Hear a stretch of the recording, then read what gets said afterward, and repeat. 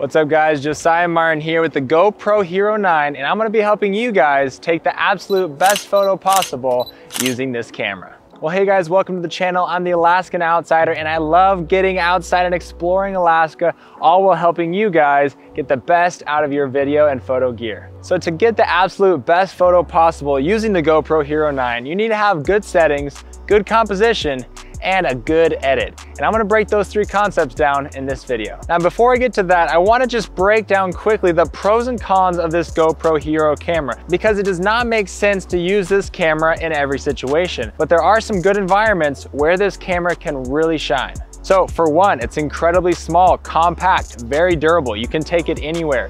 It's waterproof, up to 10 meters, so you can take it diving and get some amazing underwater photos. It's got a really wide field of view, equivalent to about a 16mm camera, so you can get some really nice wide angle landscapes. And it also has infinite focus, so you're never having to always change the focus and get the focus right. It's just always gonna be infinite, which can be a pro and also a con. So let's talk about some of those cons. Because it does have infinite focus, you can't get some really close macro shots of details. Everything's gonna be in focus. So if you're trying to take a nice portrait of your friend, you're not gonna be getting a nice bokeh effect with the background all blurred out and a crisp focus on their face. Speaking of problems taking portraits with this camera, it is a really wide fisheye lens, and you will get some distortion on people's faces. Now, the closer they are to the center of the screen, the less distortion you'll notice, but if they're on the edge of the screen, you're gonna see some really warped faces that is not very flattering. Now, this new GoPro does have a 20 megapixel photo, so it does give you more information to edit, but compared to a DSLR or a mirrorless camera, it is just not able to capture that much information for post-processing because it does have a pretty small sensor size, which is also going to affect your low light performance. And when you pick up this GoPro, your only option is really to hand hold it, unless you pick up a Joey Pod or my very favorite, selfie stick. This selfie stick has come with me on some awesome Alaskan adventures. And if you're looking for a selfie stick too, I've linked these items down in the description so you can check them out if you so desire. So let's go ahead and jump into the menu of this GoPro, turn this guy on, and show you the best settings that I've come up with to get the absolute best photo out of this camera. So slide to the right to get to the photo mode, tap the screen and pull up the photos, and tap this little pin icon to edit your settings. Now for the lens, I've always gone with a wide angle lens. It's a wide angle camera, so there's no reason to try and skirt around that. If you pick linear, there's less fisheye distortion, but I can clean that up in post later, and most of the time, I really want that wide angle view. Now the output setting is probably the most important setting to pay attention to here. You can click standard, which just outputs a basic JPEG photo. You can switch it up to an HDR mode, which takes multiple photos and merges them together to create a better looking image in a really high contrast situation. For example, a really bright sky, but really dark shadows. So the HDR mode blends those images together to create a decent looking shot. There's also what GoPro calls their super photo mode, which is essentially, I don't want to do any post-processing. I want the GoPro to make all the decisions for me. So you switch it into super photo mode, which essentially allows GoPro the ability to select the best image processing for your shot, which I found that they tend to like using the HDR mode when taking a super photo. And lastly, there's also the raw output mode, which exports a JPEG and a GPR file, which captures the most amount of information and does the least amount of processing to your image, which gives you a lot more control over it when you're editing it. So as a photo editor, you want the most amount of information possible to be editing it later. Now, if you're just wanting this camera to take a cool photo and get it right onto Instagram, super photo is gonna be the mode for you. It does a lot of processing in camera, so that way you can get it right out and onto whichever platform you choose. But if you want to get the best photo out of this GoPro, which I'm assuming you are because you're watching this video, you're going to be wanting to shoot in RAW. That way you can get an image that is the least amount of processed in camera, so you can process it yourself in a nice editing software. So for high contrast scenes, it is nice to have this HDR mode. But what I've noticed is that if you zoom in on the HDR image, you'll see that the detail is quickly lost. It actually almost looks like a watercolor painting. So at first glance, it looks like a pretty nice photo, but as soon as you zoom in, it quickly falls apart.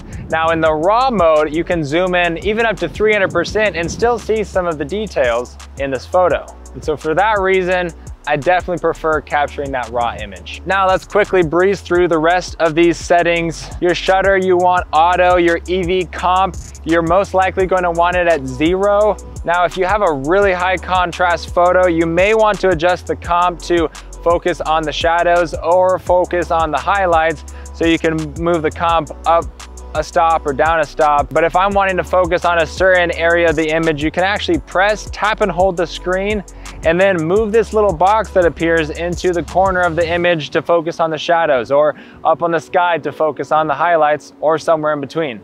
And then if you tap it again, you can actually lock the exposure, so that way it doesn't change on you if you're wanting to take multiple shots. The white balance is totally fine to leave on auto. I've never had a need where I needed to change that. The ISO minimum, just leave it 100.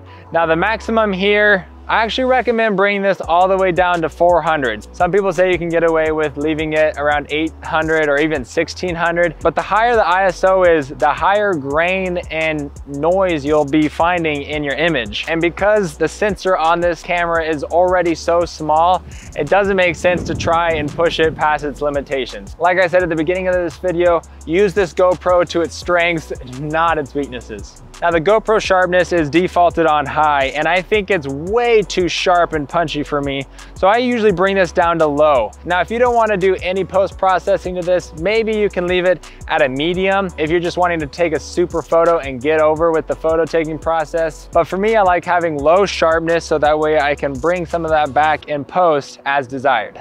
Now for the color mode, there's two options. You can do GoPro or flat. Now the GoPro produces these really bright, vibrant photos with some really nice colors, and I think GoPro does a great job on their color scheme. So unless I'm really trying to alter the colors of a certain scene, I'm gonna be fine using the GoPro color mode. Well guys, that is all the settings that you need to know. So let's talk a little bit about composition. Now most of you guys, I hope, know what the rule of thirds is. It's essentially where you break up your image into 9 quadrants, and you're gonna want the focus of your image to either fall on one of those rule of third lines or on one of the intersecting lines. This helps balance out your photo and is most pleasing to the human eye. Now, whenever I go out and I'm trying to take a cool landscape photo, I'm always looking for leading lines. Whether it's a ridge line pointing to a nice, beautiful mountain, or a stream that meanders down and guides the viewer's eyes further into the image, leading lines are a big help to guide your spectator's eyes to exactly the place in the picture that you want them to see. So pay attention when you're taking your photo, because even just moving 2 or 3 feet to the left could really bring out some leading lines that positively impact your photo. Now, when you are looking for leading lines, be careful of horizontal lines. If there's lines that is going across your image, it's actually pulling your viewer's eyes across and off the image instead of towards the center or the main focus point of your photo. Hey, if you guys are finding these tips helpful, would you help me out and like this video? Also, make sure you're subscribed to the channel, because in the future, I'm gonna be breaking down even more composition tips, talking about the golden spiral, the golden triangle, and other composition tips to help improve your videos and photos. Okay, so now you have a great photo that you've just captured on the GoPro, and now you want to edit it. I personally edit all of my photos in Adobe Lightroom, which is an amazing application that really allows to fine-tune and make some awesome adjustments to create a stellar photo. Now, if you want to skip the headache of trying to edit your own photos and just want to throw on a GoPro Lightroom preset that I've created just for you at a very affordable price, I might add, I'll be sure to link that down in the description so you can pick up some awesome Lightroom presets to make your GoPro photos look as good as mine. But let's go ahead and jump into the Lightroom application so I can show you quickly what I like to do for most of my photos. So what I like to do for most of my photos, I grab the slider here, add some contrast, bring down the highlights to, bring a little bit more details into the sky. We'll bring up the shadows a little bit so you can see the landscape a little bit better. And I like to add just a little bit more whites and bring the blacks down, and to help with even a little more contrast, I play with the tone curve here, bringing the lights up and the shadows down a little bit. And depending on how bright the vibrance is already on the photo, I'll add some vibrance and bring the saturation up just a tad. And now that photo is looking pretty darn good. From here, I may want to play with the lens distortion to correct that fisheye look and And sometimes I go down into the colors to enhance or alter the look of the image to my desired taste. And as I mentioned earlier about creating good composition in your image to really draw the eye of your viewer to a certain point of the picture, you can help your viewer along on their visual journey by enhancing ever so slightly the part of the image you want them to see. So that's when I would take this radial filter tool and put it over that part of the image. I might bump up the exposure touch, the saturation a little, bring up the whites and clarity.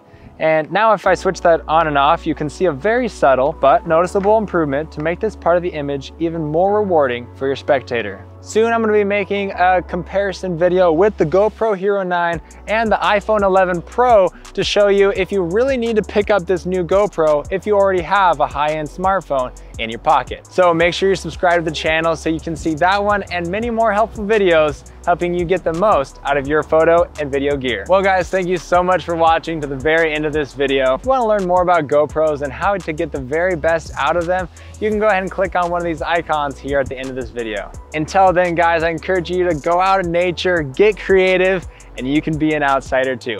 We'll see you guys in the next video.